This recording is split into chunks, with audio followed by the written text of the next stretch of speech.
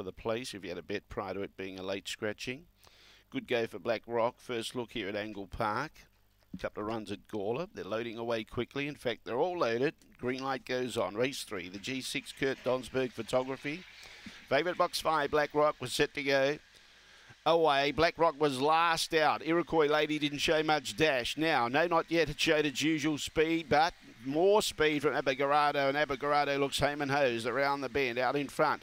Iroquois Lady's trying hard. No, not yet getting tired. Black Rock making round, getting past it. Behind those was Lakeview Lucky and Dashing Danny, but Abigarado's too good. Loves box 7 here. Goes on to win by 3 lengths. Second, Iroquois Lady. Third, Black Rock in front of Lakeview Lucky.